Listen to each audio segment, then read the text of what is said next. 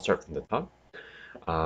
Today, the purpose of today is to catch a breather, to be able to ask questions you might have from chapter 4 and 5, rather, and any questions from homework that you didn't have a chance to run by me, or you weren't sure if you wanted to ask me to do via video or whatnot, or if you want, I got you, Aiden, thank you. Or if you wanted um, to try a harder question or whatnot, just to test your mettle. There's a variety of ways you can do that, but I did want to spend today trying different questions. So this question I did with my other class too. I pulled out from the textbook. I made up another question on ambiguous case because, hint, hint, that is something different from grade 10, and I wanted to make sure you know it, huh? Okay. I also want an opportunity for you to do cast rule and then maybe another sinusoidal question. I know I think I did the Ferris wheel style question with you. Yes? Anyone? Yeah, I think you did. Yeah, I think I did a Ferris wheel style question. I think I did the water bobbing up and down. I have another example that I can give you today is just making sure we're touching all the bases and, you know, not making any mistakes, I guess. Sorry, I'm late, It's Mr. also Kim. My Wi-Fi wasn't working. Yeah, I got you. Aiden just texted a message, so I can figure that out. Thanks. I'm glad you're here, though. Um, so, with that said, if there is a burning question that you wanted to ask, then now is a good time to do it. Okay, so it's going to be more of a tutorial. Let's get started. Any questions specifically that you tried over homework, you think you got it, maybe it'll be helpful to the class, anything like that. We can do that now. Anyone want to recommend or propose a question we do?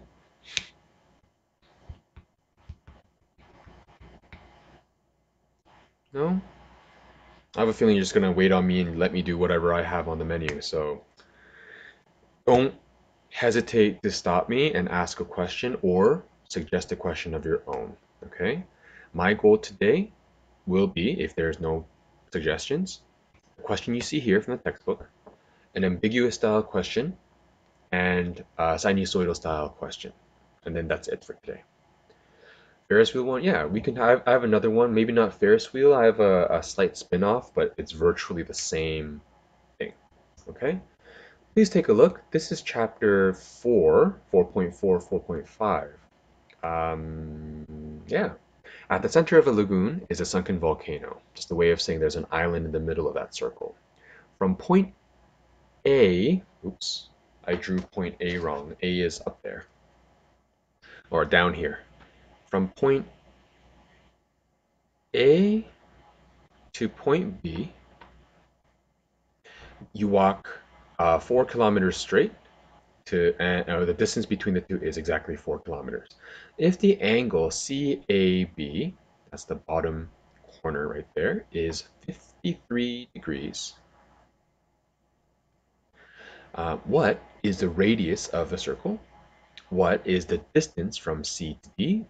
And then there is a angle of elevation question from point C. Okay, let's see if you do it. Pull out a piece of paper and try it. If you don't have to copy this question per se, you can do a little drawing if you like. The question itself will always be available on YouTube, so get to it. I'm going to give you, I would say, under 5 minutes. So let's take this up at exactly 2:13. Try it, please.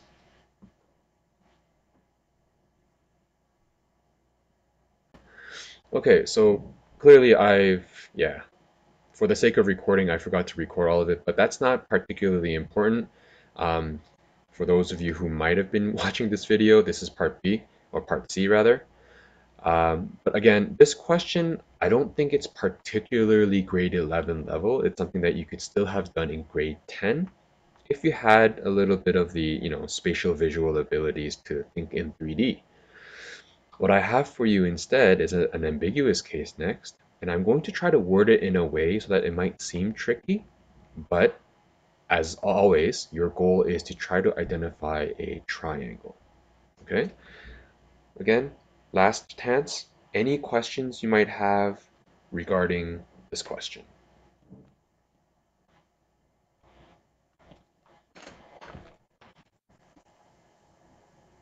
Hmm? All right.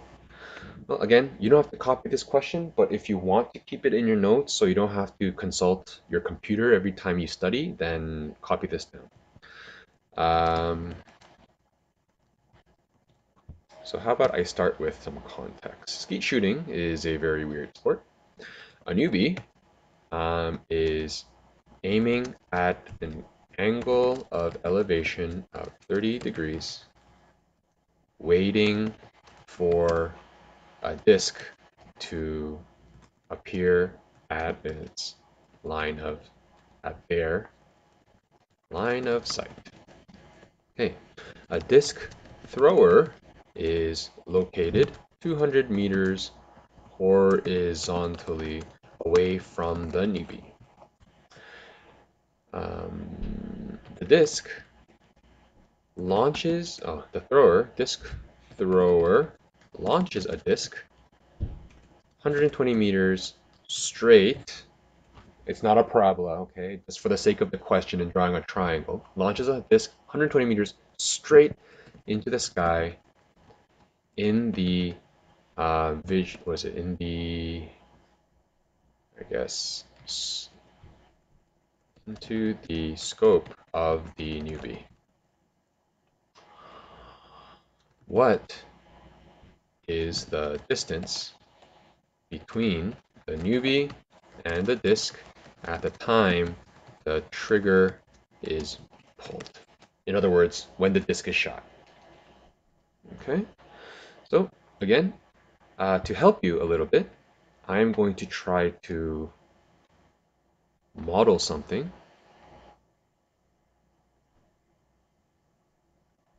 Okay, so there is the thing, and here is a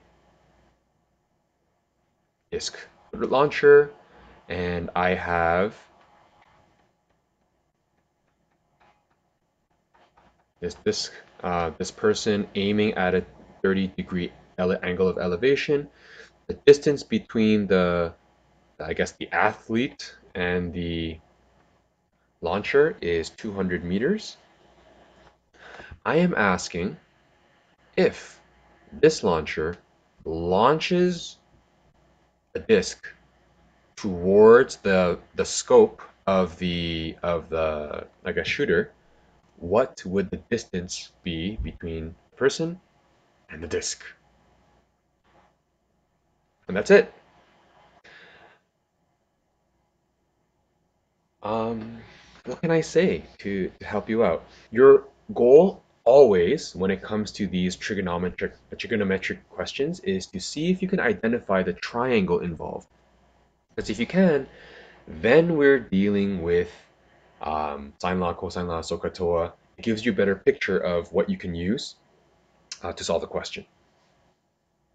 Okay, I'd like to give you another 5 minutes. See if you can do it. Again, even if you can't solve it completely, see if you can identify the triangle you're using. Okay, assuming, again, if you were looking at this, you could pause the video and stuff like that, but I'm just going to pretend that you paused and you tried it, and here we go. I'm going to approach this in a very strategic way, very similar to the question with thing one and thing two. Okay, it says that the disc was launched 120 meters. Well, how do you know the 120 meters is enough? Like, what if 120 meters is just right here and stops right there, and then it falls back into the ground? Or maybe 100 meters this way is just throwing it up there, and then it never actually touches that dotted line before falling down to the ground, right? So if you are being very, very, very, I guess, detail oriented, what you might want to check was whether the shortest distance between the disk and this dotted line was actually within range of 120 meters, right? And what does that mean? If it was a perfectly perpendicular line, then what you're going to test first is whether this creates a 90-degree triangle or not. Right? And I'll do that in a second. Let's pretend you didn't check it. Well, your goal, as I said before, was to create a triangle. So let's say you pretend to create a triangle like this.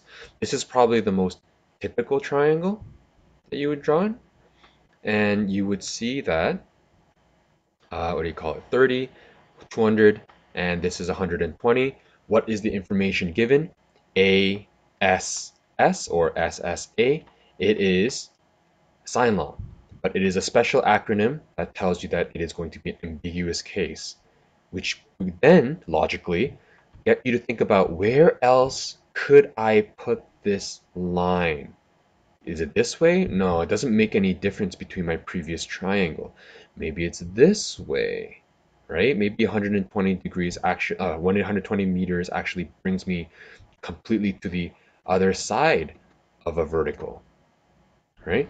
Lots of different ways you can analyze this, but let's start with the first method where I am going to investigate whether 120 meters is actually enough.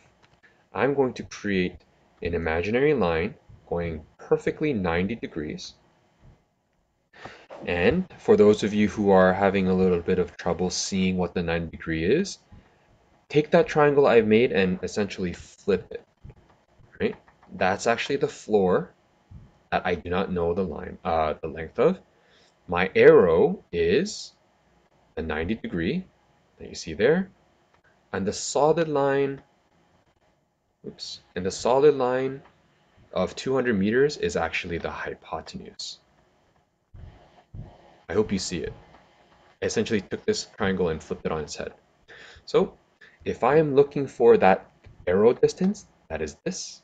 I am looking for the opposite side of 30 degrees. Sine of 30 degrees is equal to the opposite side over 200. I'm going to do some quick math. Sine 30 is half. Half multiplied by 200, the opposite side is 100. In other words, 120 meters is enough. All I needed was 100 meters to create a triangle. That means my 120 meter line is either longer on this side of that arrow or it's longer on this side of that arrow. Okay, so again, if you do the 90-degree triangle, it gives you a reference point and gives you a place you can swing your arrows left to right and see two different cases for this scenario. Okay, so let me erase this once again.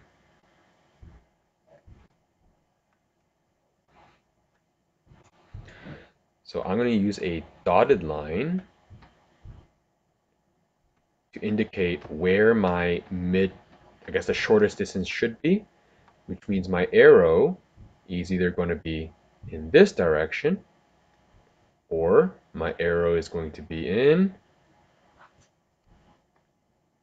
this direction, left and right side of that 90-degree line. That's going to be 120 and 120. Another thing that I want to mention, because this is slightly different than my thing 1, thing 2 question. The calculator is programmed to give you the most efficient, or in other words, the angle between 0 and 90, the smallest angle possible. So when you do your sine law here, the calculator will actually calculate this smaller angle. It will calculate the larger of the two triangles. Okay? And you'll see how that works. From there, we'll figure out if theta is this way, then that gives me information for this angle. We'll call it alpha. And with that angle, it gives me information of the other angle on the other side, the supplemental angle. We'll call that angle beta. And then that'll, again, open up some more, I guess, other information about this triangle. Let's do it. Color coordinating, I have this angle matching with the opposite side, 120. And I also have, let's use red, a distance of 200 matching with the opposite angle, which happens to be this theta. Okay? That will help us a lot. And when in doing so, if you know that angle, then it will help us calculate the wide angle here of this triangle, which will then help us using sine law calculate the final distance we're looking for. All right, let's do it. Sine of 30 degrees is paired with the length 200. That is equal to sine some angle theta, which is paired with the 200 length. Again, I'm going to bank on your practice thus far. Since we're already in chapter 5, I'm going to assume you've had enough practice with sine law and fractions. Sine theta would be sine of 30 multiplied by 200 divided by 120, which gives us approximately 0.33, or sorry, 0.833, and that can be repeating. I'm going to take that answer to the inverse sine. That gives me 56.44 degrees. I'm leaving 2 decimal places because it makes the answer a bit more accurate. Next, if that is my theta, what is my green? Let's call this gamma. What is angle gamma?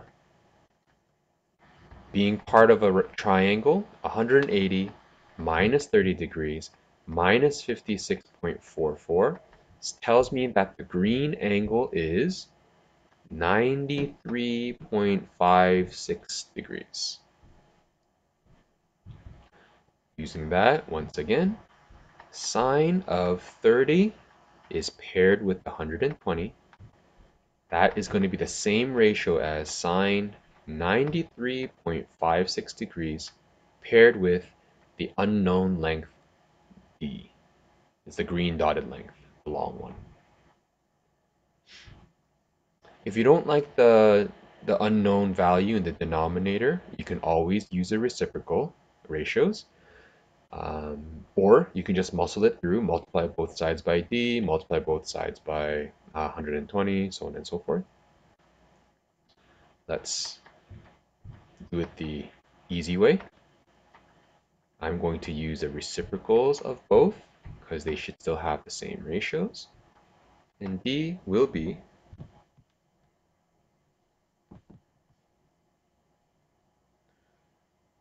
divided by sine 38. 194.54 meters. Okay. So the far distance is going to be 194.54 meters. Great. We're not done, of course.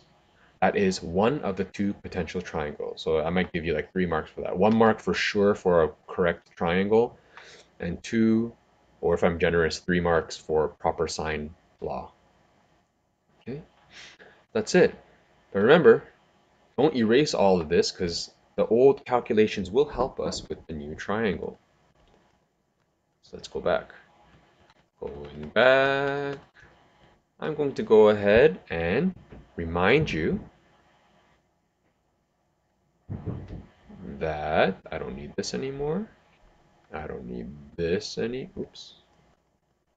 I don't need that part anymore. I'm going to remind you that because these two are, because we're dealing with an isosceles triangle, remember,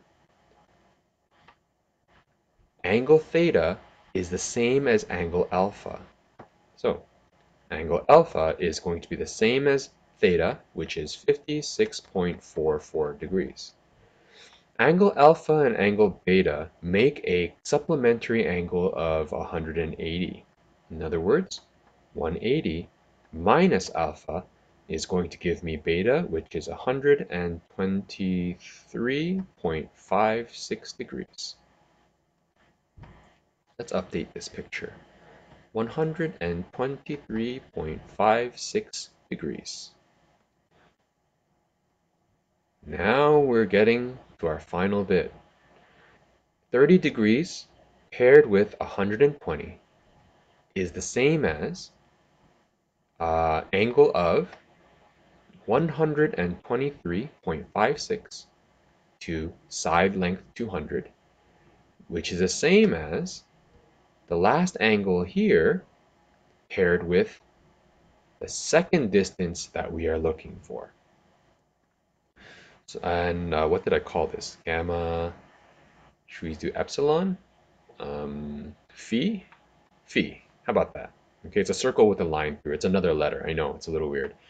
Let's pretend the angle phi is going to be equal to 180 minus 30 minus 123.56.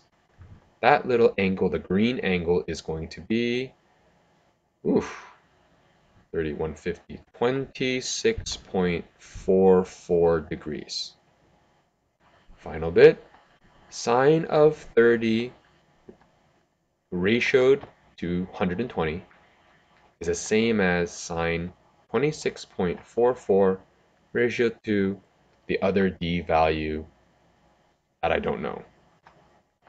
Again, you can rearrange it. I'm going to just do that in my head because I'm going to rely on your practice.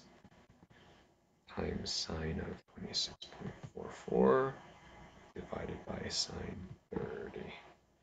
The d value is going to be 106.86, assuming that I didn't do any calculations wrong.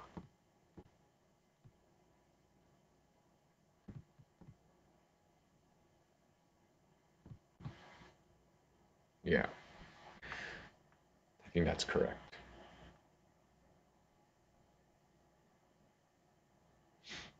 Okay, so therefore, the disk could be 106.86 meters or 194.54 meters when it is shot down.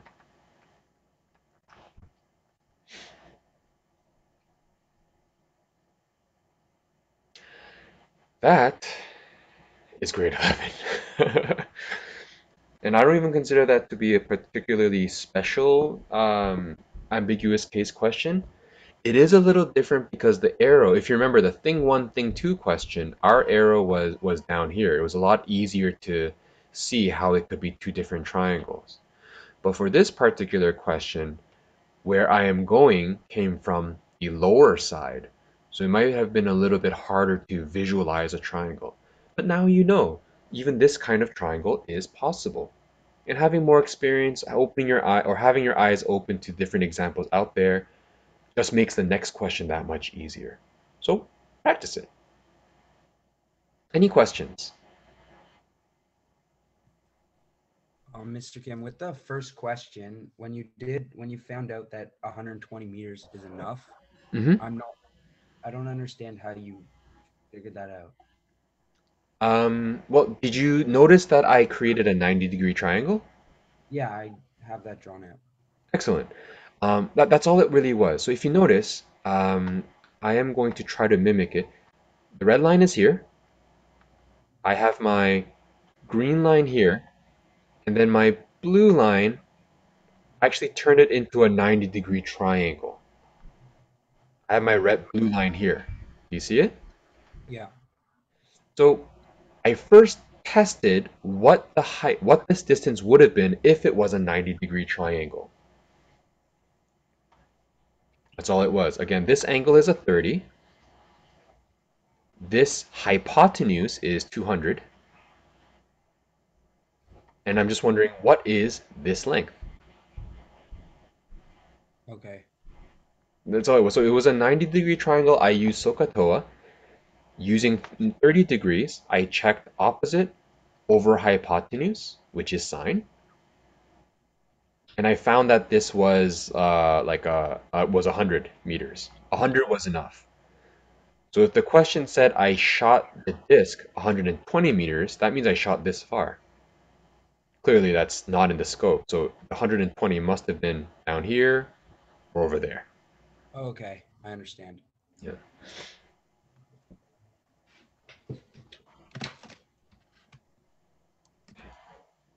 By all means, everyone else, I might have just gone fast because, again, I am taking for granted you've had lots of practice doing this because you've, given yourself an opportunity to try textbook questions and the questions that I printed out for you in that package. If you haven't, not in the textbook, but in the actual handouts that I provided, there should be a bunch of ambiguous case questions in the sheet.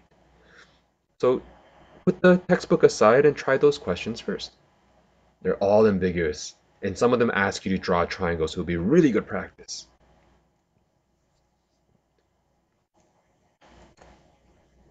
Anything else?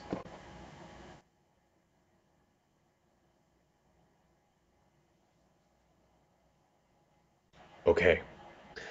Um, I want to give you an opportunity to ask cast rule questions because if some of you took a look at the online quest right now that's live, it starts off with a lot of cast rule questions. But how about we get through the sinusoidal example that I have for you, and then from there, anyone who wants to stick around and ask me questions, you can.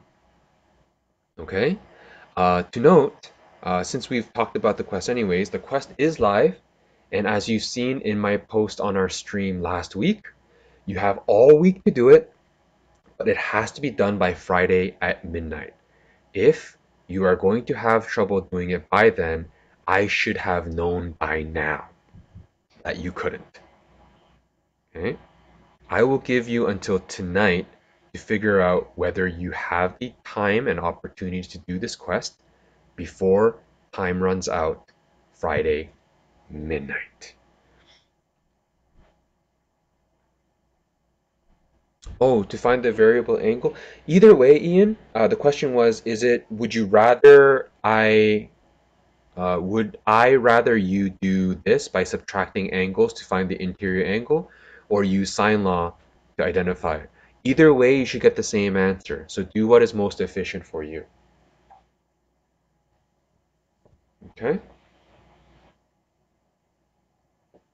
All right. Here we go. All right. I have an interesting question for you. I am going to ask you to try this one. So it's an example I'm just creating. Um, a fly sits on a windmill on the edge of a windmill. I guess you call it a propeller? Okay. That stands. No, it sits on the edge of a windmill that stands at a max height of 15 meters from the ground. The axle of the windmill is found. Hmm. All right, everyone, I'm going to intentionally make a mistake and see if you can catch it. It is rotating once every 2 minutes. State an sinusoidal equation that models the height of the fly.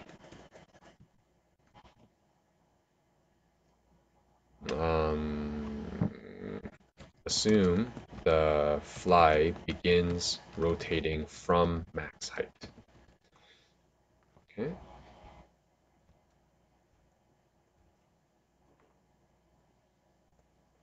Let's see.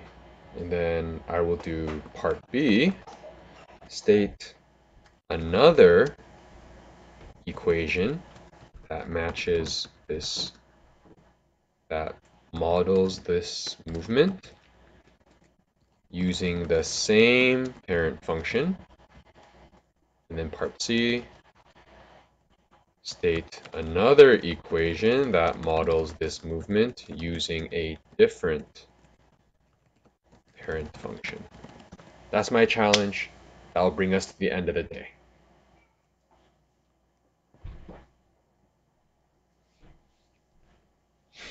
I will give you, it's 48. I'll give you 7 minutes. We're gonna start this at 2:55.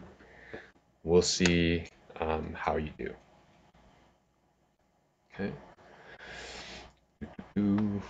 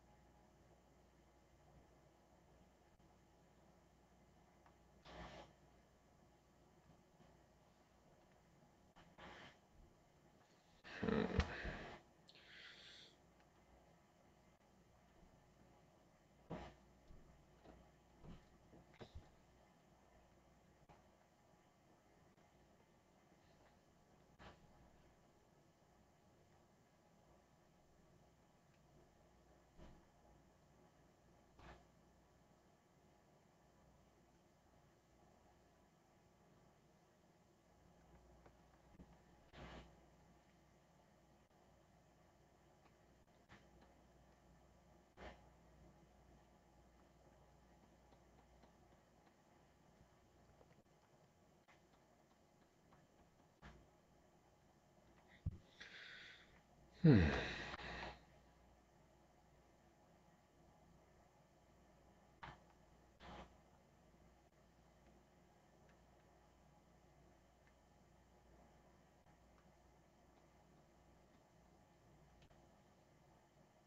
All right.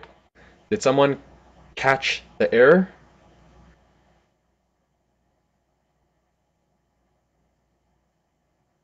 Anyone catch the error of my question yet? Something that makes absolutely no sense?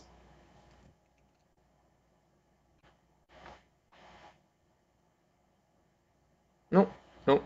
Remember, this is oh, sorry, this is a sinusoidal question. Okay, so we I don't think I still need. know. Pardon? I think I know. What's the problem with my So question? you don't have the windmill rotating, going up and down, and then also the 15 might want to be moved to the middle, because that's like the highest point, and not to the side, but that's just like Careful. Well, qualifying. it does says the wheel is rotating one, so I mean, I didn't draw it, but it is rotating right now. But there is something wrong with the numbers that I gave you. Can I say it? Yeah, go for it. If the axle of the windmill is 6 meters off the ground and the max height is 15 meters, then that would make it 9 meters difference from the axle to the top, but that's further than it is from the axle to the ground. So Hmm. going in. Excellent. Take a look. Um, okay. Thank you, Emily. I got you. Yeah, as Lucas said, I said the axle. By axle, it basically means the what an axle is. It's basically like the cylindrical thing that attaches a wheel as it rotates. So you see an axle for a car. You'll see axles for, wagons, that are drawn by horses and stuff like that. It's basically a cylindrical thing. If that location right there is supposed to be 6 meters off the ground, how long is the actual windmill propeller? It's supposed to be 9 meters, which means if this propeller rotates around, it will be longer than the actual distance off the ground, and the windmill should be digging into the floor, right? So unless the story tells you that it's supposed to be digging underneath, um, it wouldn't make any sense. So it's important to know. So yes, I made a mistake, and so this time I'm going to change it. Let's say the axle is actually 10 meters off the ground, and away you go. See if you can give me an equation that matches this story.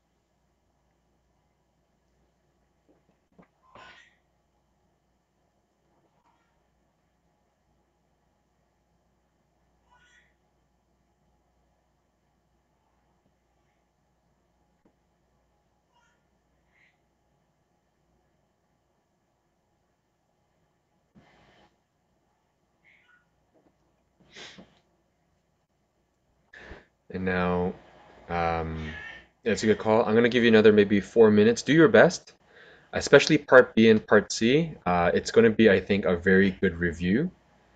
And I will pause the video and come back once we're ready. Okay, just a couple more, just maybe 1 more minute. Just as a pointer, I like you to really think about these propellers rotating and figure out what height are we reaching and coming back to. Try to convert this story as AKDC, and it should help you identify an equation.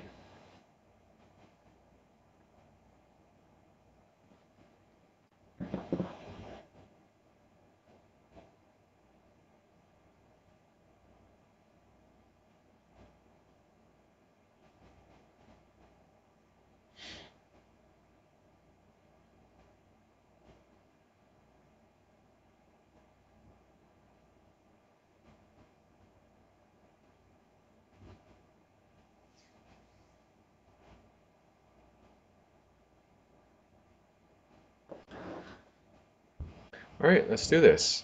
A couple of things that we can do, but again, it's sometimes the way I think about it may be very different to the way you think about it.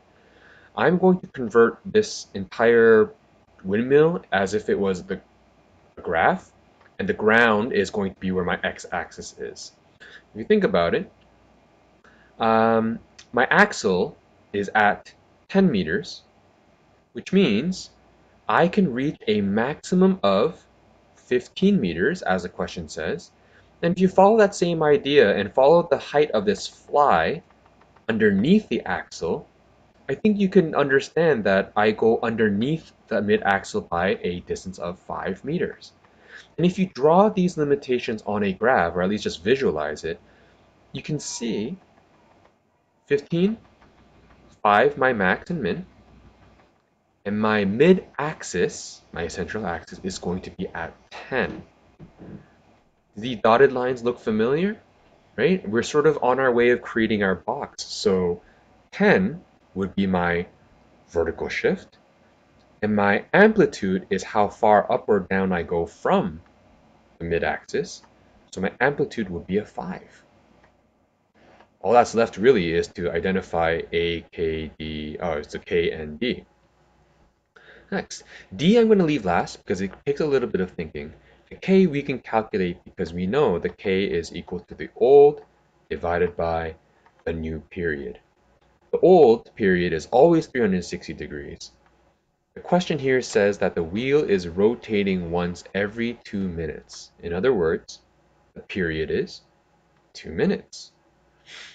Some of you, if you are like my first class, then some of you might have converted that into seconds because it's a larger number to use.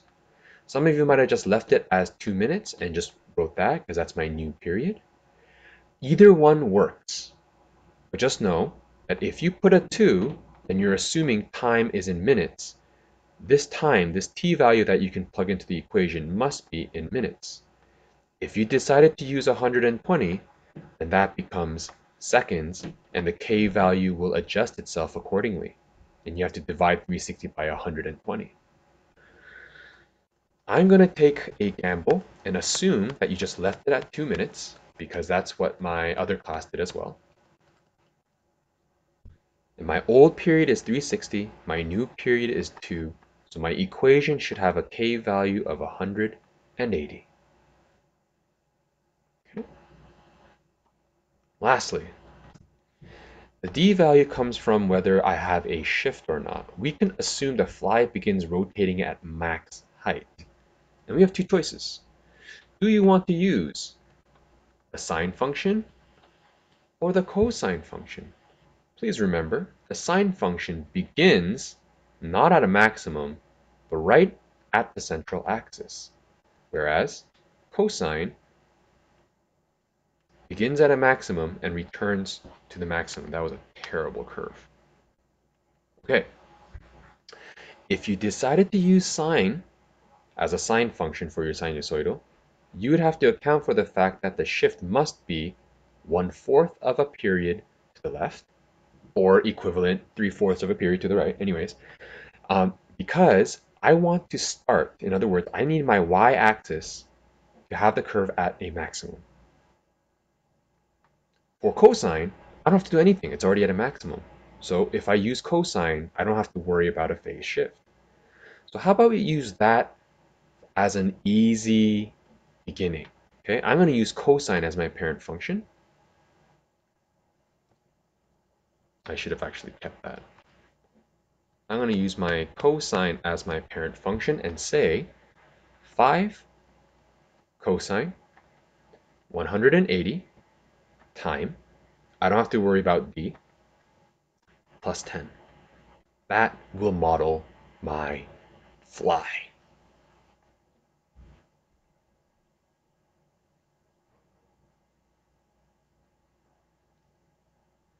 Questions for part A, or part A right here?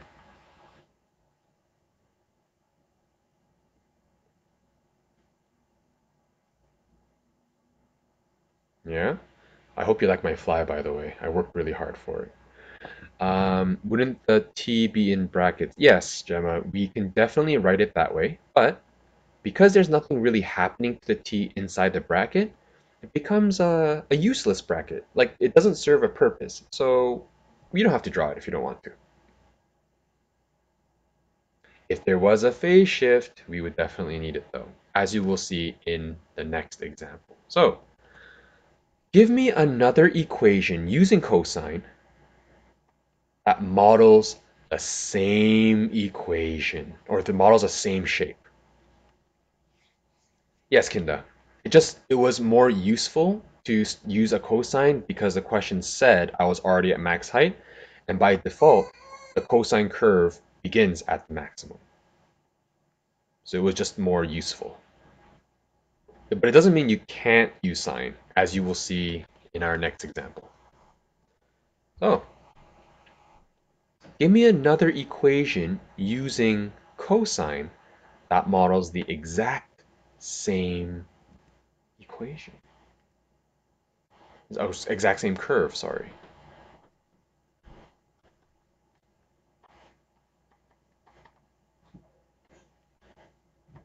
Just give it a quick thought.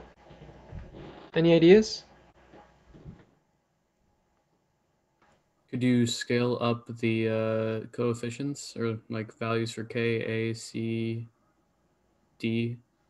I see what you're saying. We cannot scale, as you mentioned, because if we were to increase the amplitude, let's say by 2, or multiply by 2, then I'm actually changing the shape of my my windmill, right? Carson, you raise a good point, but that's also not true. We cannot change the K value by assuming that it's in seconds, because that actually gives us a completely different curve. Let me give you an example. 1 second, 2 seconds, 3 seconds, 4 seconds. And this is 10, and this is 5, and this is 15. Right now, my curve, my one cycle completes in 2 seconds, right? And so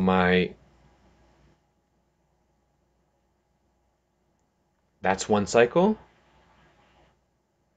That's another cycle, okay?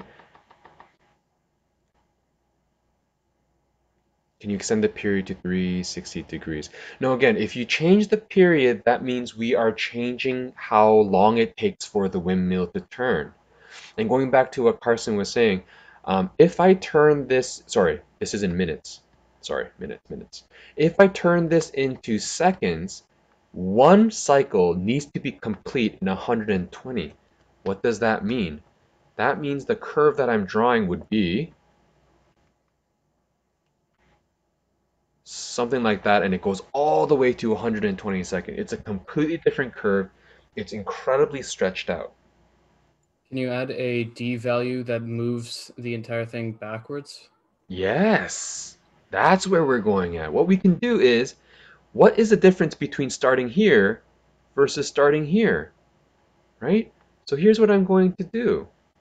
You can create the exact same curve by doing a quick phase shift because, remember, sinusoidal functions go on forever. So what if I shift to the left by a full cycle? Does that change how I model or change the shape of the curve? Absolutely not. I start at the maximum. I still complete one cycle every 2 minutes. My amplitude is still a 5, and my vertical shift is still 10. Everything about it is the same, even if I shift it one full cycle to the right. So what you could do is say 5 is the amplitude, here's my cosine, here's my k value, which tells me my period is 2, but I am going to shift it a full cycle to the left. What is a full cycle? It's 2. So I'm going to shift it 2 to the left. This gives me exactly the same shape as the black equation.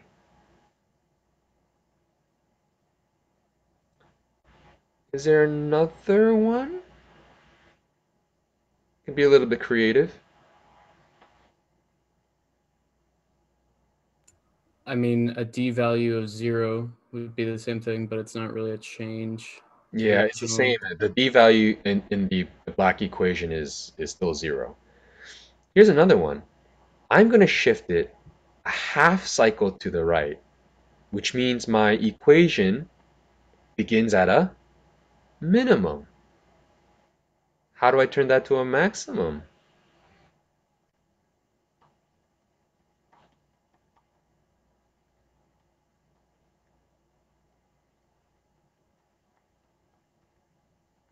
Yes, Kinda, reflection. This green equation will give me the same thing. I shifted half a period to the left, which makes me start at a minimum, and then I flipped it. You will see all three of these give you the exact same shape on Desmos.com.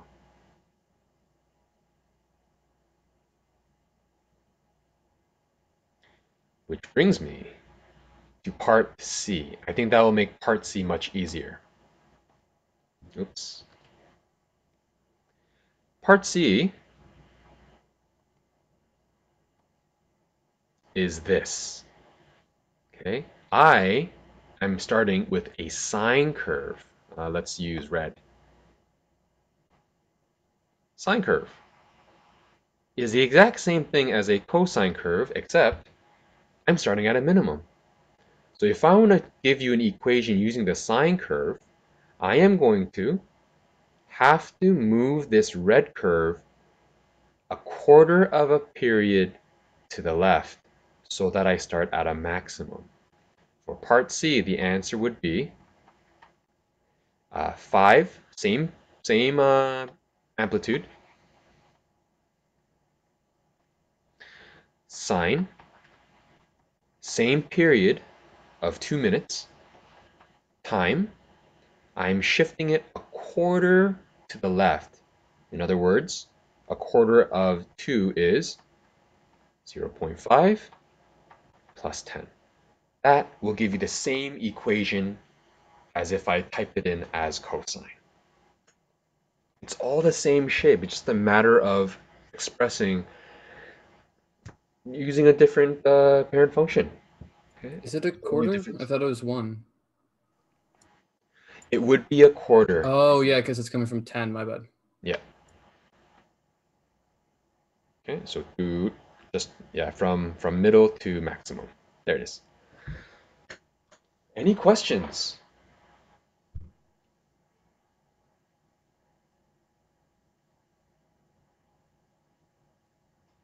Might seem a little bit rough, but what do you call it? I think this will be very helpful to the quest. Guaranteed there is going to be some kind of Ferris wheel or something, and being a at-home assignment slash test, of course, I'm trying to make it a little bit tricky to really see if you can make sense, a reality, like common sense out of the description that's given, as well as see if you can create different equations using sine or cosine. That changing the sine or cosine is not some limitation that you have. Okay, but do your best with it. You have all week. And if you're having trouble with the question, maybe you can find a similar one in the textbook or something and ask away. Do what you need to do. It is 3:14. If there are no other questions, you are dismissed. If you do have a question, please stay behind and I'll answer it as best I can. Hinda asks, could you also do -5 sine 180t plus 0.25 plus 10? Oh, 0.25. 0.25 means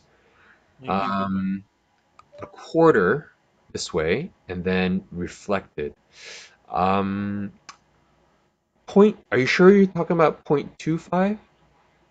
Because a 0.25 doesn't necessarily make me start at a maximum. I think maybe you meant 0.5?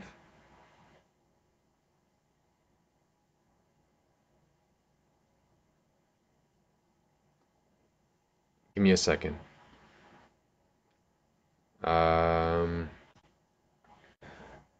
Oh, how about this? How about we decide instead of moving it left, how about I move it right? So let's pretend this is my, here, let me erase this.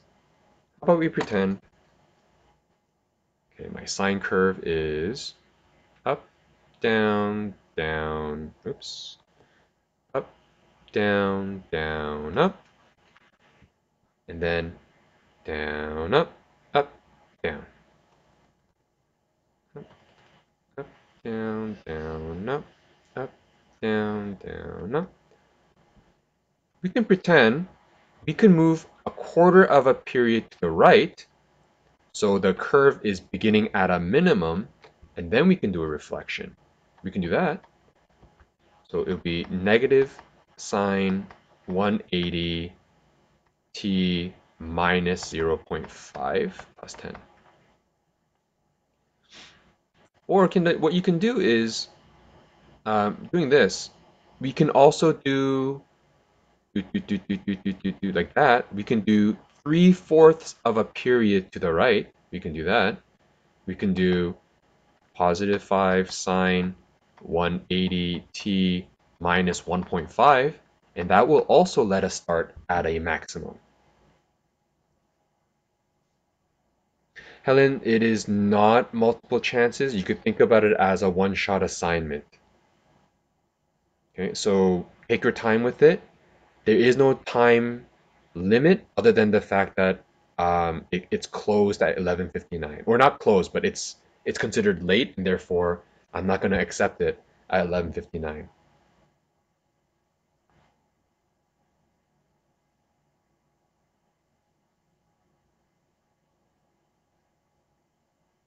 Okay. Any other questions?